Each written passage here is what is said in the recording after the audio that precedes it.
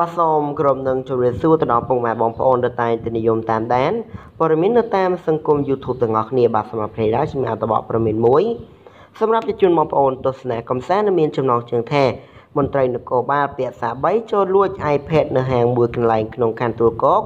ត្រូវបញ្ជូនទៅកាន់នាយកដ្ឋានព្រហ្មទណ្ឌក្រសួងមហាផ្ទៃចាត់ការបន្តបាទមុននឹងបងប្អូនចូលទៅតាមដានទស្សនាសូមបងប្អូនកុំភ្លេចចុច Subscribe like និង share ម្នាក់មួយដើម្បីទទួលបានព័ត៌មានថ្មីៗជារៀងរាល់ថ្ងៃបាទភ្នំពេញស្នងការនគរបាលរាជធានីភ្នំពេញលោកឧត្តមសេនីយ៍បាទផ្កាយ3សថេតបានប្រាប់បណ្ដាញព័ត៌មាន Press News នៅល្ងាចថ្ងៃទី30ខែឧសភាឆ្នាំ2019នេះថាមន្ត្រីនគរបាលដែលបាទជាប់សង្ស័យលួច iPad មួយគ្រឿងនៅក្នុងហាងវិញមួយកន្លែងនៅខណ្ឌទួលគោកនោះត្រូវបានបញ្ជូនទៅកាន់នាយកដ្ឋានព្រហ្មទណ្ឌក្រសួងមហាផ្ទៃចាត់ការបន្តទៀតលោកឧត្តមសេនីយ៍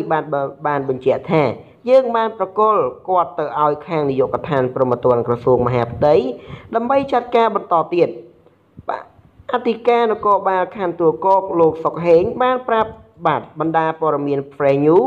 ឲ្យដឹងថាមន្ត្រីនគរបាលរូបនេះបានចូលមកបាទសារភាពនៅចំពោះមុខសមត្ថកិច្ចនៅល្ងាចបាទថ្ងៃនោះយោងតាមរបាយការណ៍របស់អធិការដ្ឋាននគរបាលខណ្ឌទួលគោកបានឲ្យដឹងថាមន្ត្រីនគរបាលរូបនេះមានឈ្មោះបាទហេងហាប់អាយុ24ឆ្នាំបម្រើការងារនៅនាយកដ្ឋានការពារព្រំដែនទឹកក្រសួងមហាផ្ទៃនៅសង្កាត់ភ្នំពេញថ្មីខណ្ឌសែនសុខសូមបញ្ជាក់ថាមន្ត្រីនគរបាលរូបនេះកាលពីព្រឹកថ្ងៃទី30ខែឧសភាឆ្នាំ2019នេះបានចូលទៅដកលុយនៅហាងវិញមួយកន្លែងបានយីហោ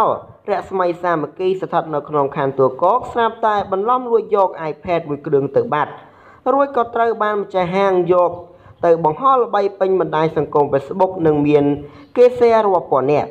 ក្រោយពីបានបង្ហោះវីដេអូនៃការលួចបន្លំ iPad ខាងលើនេះបាទនាំឲ្យមានប្រតិកម្មយ៉ាងខ្លាំងបាទពីមហាជននៅលើបណ្ដាញសង្គម Facebook នោះស្រាប់តែល្ងាចថ្ងៃដដែលនោះម្ចាស់ហាងបាទមួយបានលុបចោលវីដេអូនេះចេញបាត់ហើយបានបង្ហោះខ្លឹមសារថ្មីថាជាការយល់ច្រឡំទៅវិញបាទ account Facebook ដែលជាម្ចាស់ហាងរូបនេះបានបង្ហោះយ៉ាងដូចនេះថា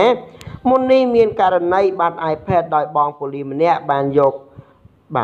នមកដកលុយរួចកាន់យកទៅប្រហែល2ម៉ោងក្រោយខ្ញុំបានបង្ហោះ Facebook ពេលនេះគាត់បានប្រកល់ iPad មកឲ្យខ្ញុំវិញហើយដែលគាត់បាននិយាយថាគាត់ច្រឡំកាន់ចេញទៅបើយ៉ាងណាក៏ដោយបើទោះបីជាម្ចាស់ហាងបាទបកស្រាយបែបនេះតែសម្រាប់ប្រជាពលរដ្ឋជាច្រើននៅតាមបណ្ដាញសង្គមនិងថ្នាក់ដឹកនាំនគរបាលហាក់មិនជឿនោះឡើយមន្ត្រីនគរបាលបាទជាប់បាទមន្ត្រីនគរបាលជាន់ខ្ពស់ម្នាក់បានបញ្ចេញទស្សនៈថាតាមរយៈសកម្មភាពនៅក្នុងវីដេអូខាងលើនេះបានបង្ហាញថា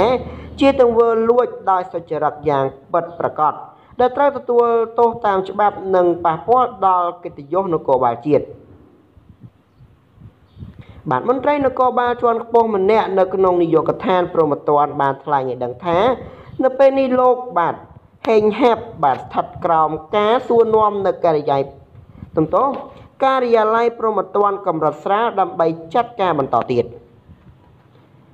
បាទព័ត៌មាននេះក៏មានតែប៉ុណ្ណឹងសូមអរគុណនិងសូមគោរពលា